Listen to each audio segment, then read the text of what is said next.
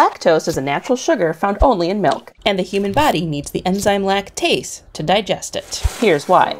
Lactose is a complex sugar composed of two simple sugars, glucose and galactose.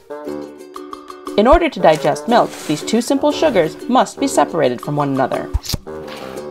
But if your body doesn't produce enough lactase, you may be lactose intolerant. 36% of people in the United States are unable to digest lactose. So, in the early 1980s, chemist Virginia Harris Holsinger changed the world by discovering that it was possible to remove lactose from milk. The process requires the lactase enzyme be added to the milk and slowly mixed for 24 hours.